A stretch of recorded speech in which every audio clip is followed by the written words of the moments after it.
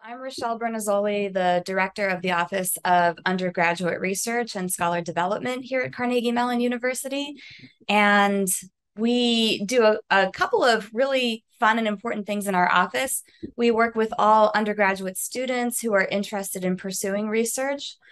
We do a lot of advising work and sort of informational work with them. We go out to classes and orientation sessions and do a lot of one-on-one meetings with students, helping them to understand what research might look like for them as undergraduate students, how they can get started in research, find research mentors, even just figure out what their interests are. So that's one really important and fun side of what we do in our office. And then on the other side, we work with both undergraduate and graduate students on a whole host of competitive fellowships and scholarships. And so things that many people might have heard of before, such as Fulbright grants or Rhodes scholarships or NSF graduate research fellowships. So, from beginning to end, recruiting people to apply for these things and sort of shepherding them through the processes.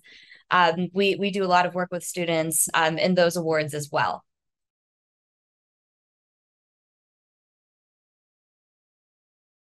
Let's see. I first heard about elements when I contacted the libraries, Keith Webster and Jason Glenn in particular, about how we might be able to find and leverage data about faculty career accomplishments, their educational backgrounds, parts of the world they might have experience in, different sorts of awards and distinctions they may have earned over the course of their careers.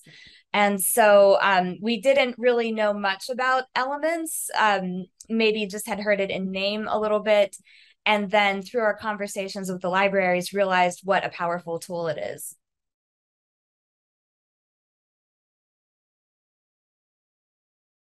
Currently, we've just finished working with the wonderful team at the libraries on a data dashboard that's drawing from elements that will allow us to search for faculty who have certain characteristics in their scholarly backgrounds or experiences with certain countries or regions, or have held certain kinds of positions, maybe in the policy world or something like that.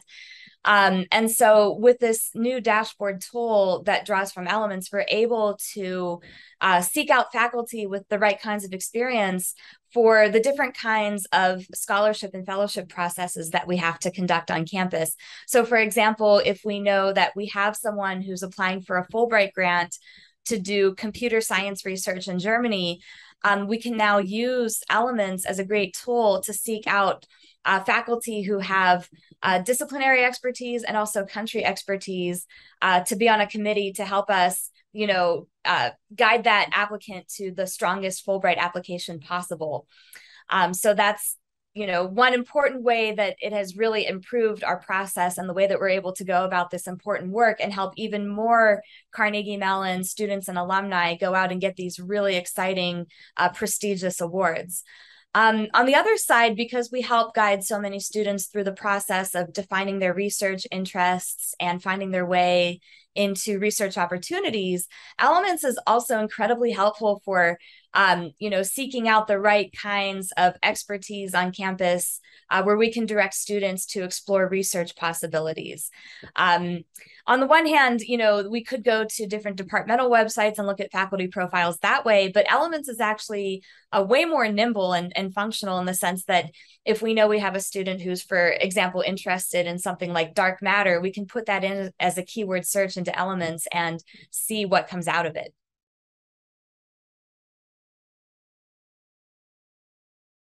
I think that this is such a powerful tool for all sorts of campus stakeholders, students, faculty, and staff alike. It is a large organization. We're a Research One university.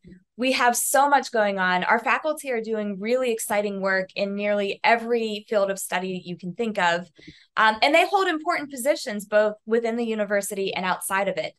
But it's really hard to sort of harness all of that information. Elements makes that possible. And so for anyone who has any reason to seek out any sort of expertise or experience of any kind, Elements really makes that possible. And I think, as more people catch on and start to use it and leverage the really rich data within Elements, people will start to see just how amazing all of the productivity at our university is.